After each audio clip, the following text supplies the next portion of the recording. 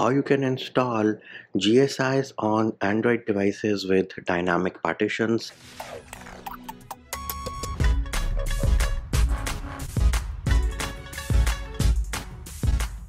Hey peeps, what's up? Munchie here, back with another video, and in this video I'm going to show you how you can install GSIs on Android devices with dynamic partitions, and the process will work even if you have a device with A only slot or if you have a device with two slots, which is AB.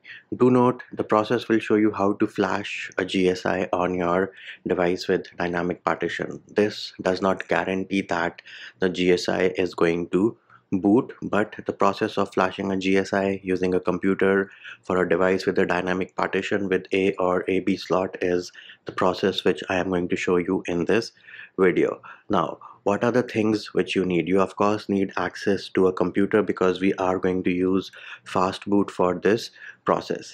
Then all the links which are required, all the files, everything is in the description of this video. So first of all, here is a file which has all the commands which we need.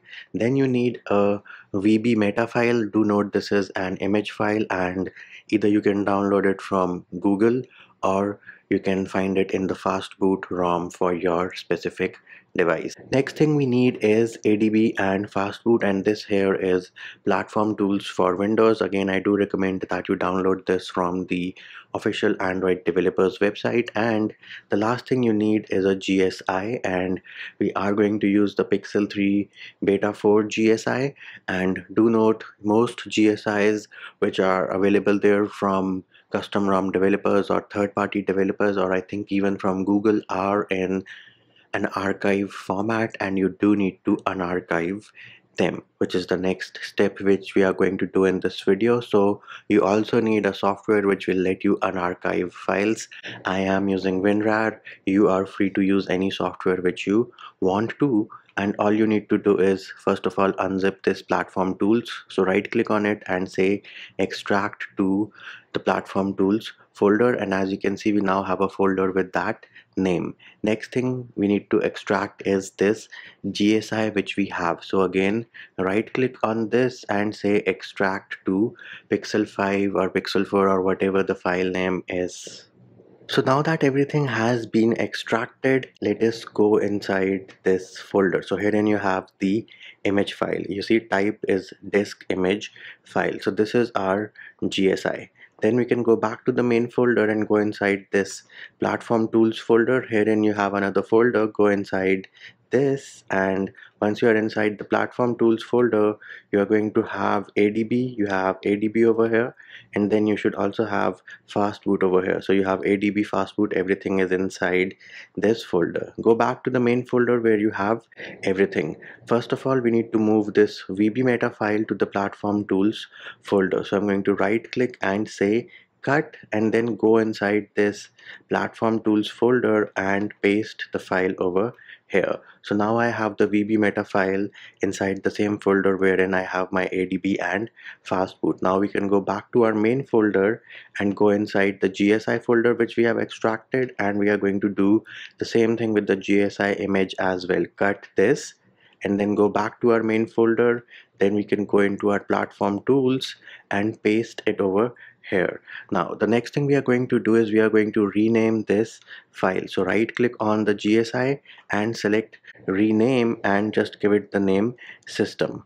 And if you have your extensions enabled in Windows, give it the name system.img. Give it the name system.img. Do not enter .img twice. In my case, the extensions are not enabled, so by default the extension will be .img. And here it is. You can see this is our system. We have VB meta here, and we also have another thing which is your ADB and Fastboot inside this very folder.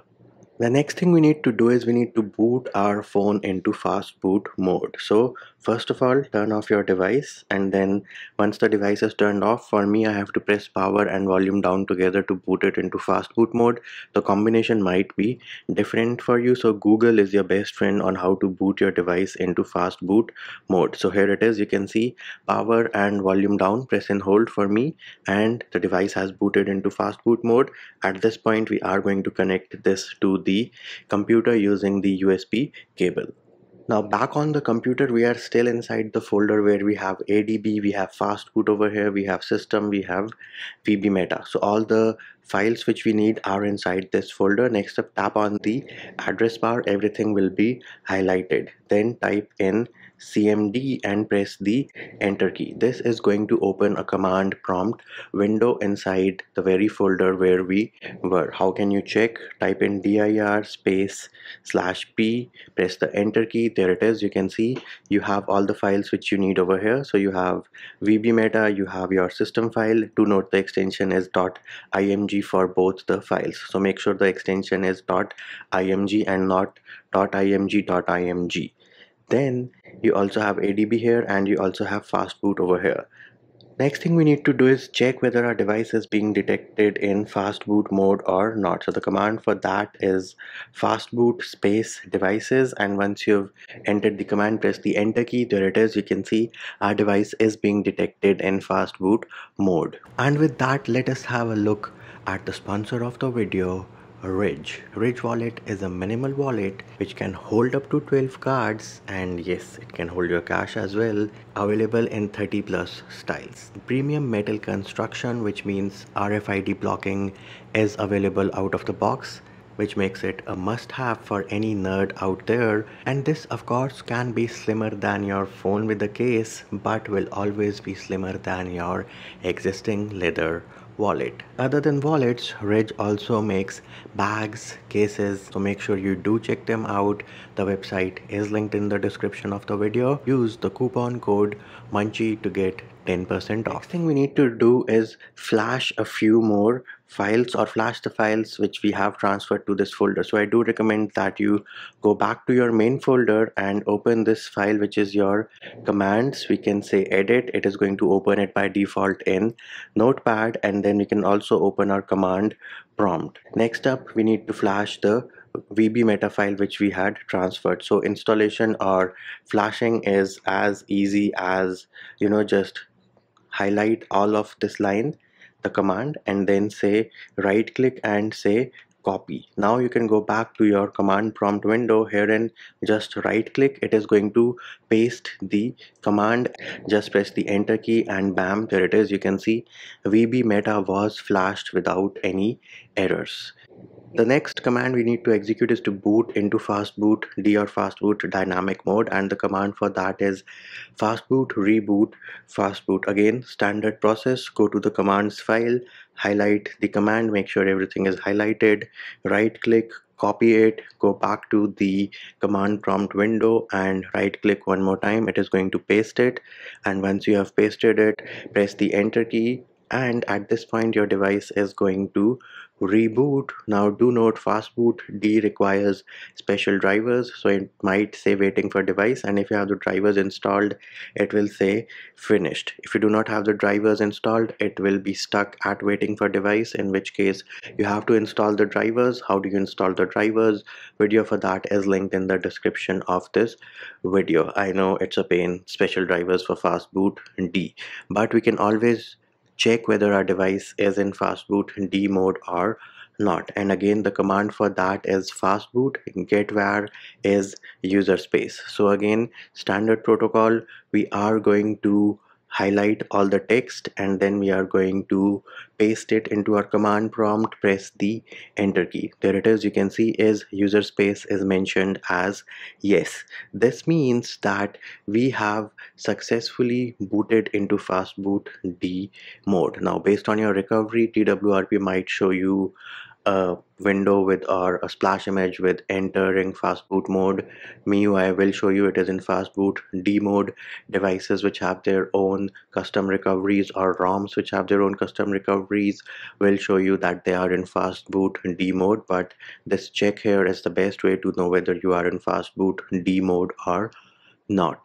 Next thing you need to do is execute the command to erase your system. So the command for that is fastboot erase system, and again standard protocol, highlight, copy, paste into command prompt, press the enter key. Super important thing to note over here is if you get a slot. So if you get system underscore A or system underscore B when you are erasing, means you have a device with AB slots, and note down this slot because you will have to plug it in the next command. If you do not get any slot underscore A or underscore B, then you do not have to worry about anything. Now the next command is to delete your logical partition of the product. So if you had system underscore A or system underscore B show up when you were erasing it, right, then you have to put in product underscore A or product underscore B when you are doing the fastboot delete logical partition. If you have a only device and you know it, and when you were erasing the system nothing showed up,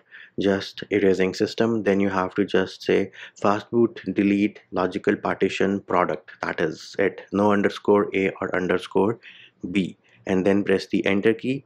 And once that is done, the next step is to flash the system image which we had transferred. And again, simple as highlighting everything, copy, go back to command prompt, press the enter key. It is going to flash the system, and you will notice that it is flashing it to the slot which you had erased in case you have a device with a B slot. If you have a device with only a slot, then you do not have to worry about it. You might get the message that invalid sparse header image or something like that.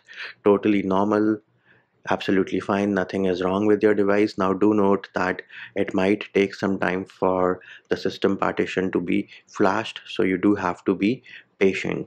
Now once we have successfully flashed the system image, if you're still in fastboot D mode, which you will obviously be, we need to boot back into our recovery mode. So the command for that is fastboot space reboot space recovery. So this is going to take us back to our recovery, and once you've entered the command, press the enter key. The device is going to reboot back into your recovery, which could either be your custom recovery like TWRP, or the recovery of your custom ROM, or the recovery of your stock operating system, say MIUI, Oxygen OS, whatever.